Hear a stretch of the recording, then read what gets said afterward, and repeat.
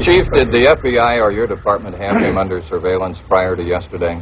No, sir, we didn't have knowledge that he was in the city. Did the FBI? I understand that they did know he was here and had interviewed him, a week or two ago. I want to correct anything that might have been misinterpreted or misunderstood, and that is regarding information that the FBI might have had about this man.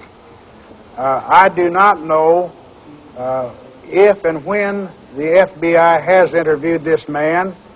The FBI is under no obligation to come to us with any information concerning anyone.